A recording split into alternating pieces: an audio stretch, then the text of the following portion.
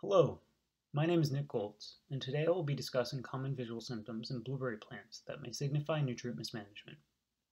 This presentation may be especially useful to home growers. Although we will cover symptoms of nutrient deficiencies in just a moment, I'd like to begin by discussing the other form of nutrient mismanagement, overfertilization.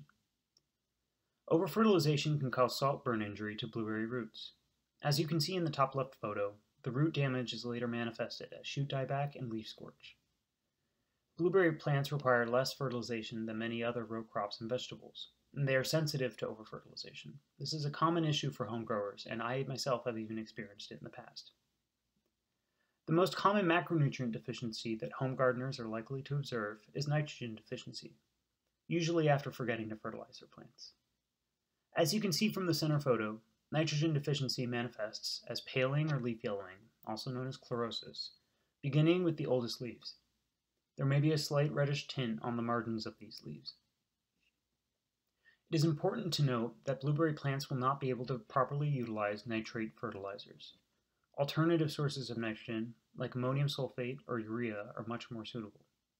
Moreover, chlorinated compounds like muriate of potash and magnesium chloride may be harmful to blueberries. Magnesium deficiency is somewhat common in Florida, as our soils are sometimes high in calcium. Calcium and magnesium compete for uptake by the plant.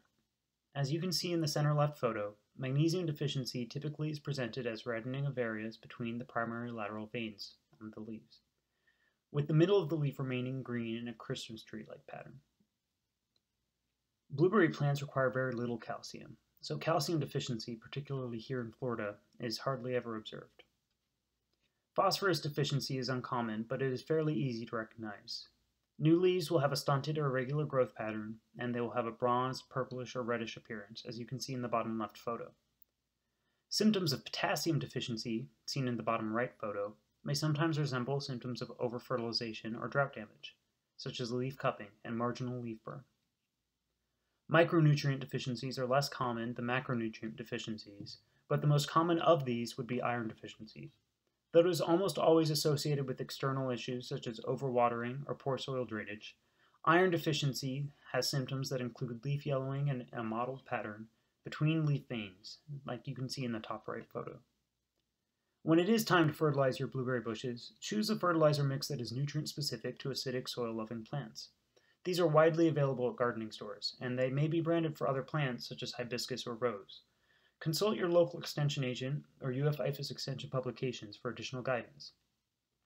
If you can, submit some leaf tissue each year and soil samples every third year to get feedback on the effectiveness of your fertilization program. Thank you for your attention.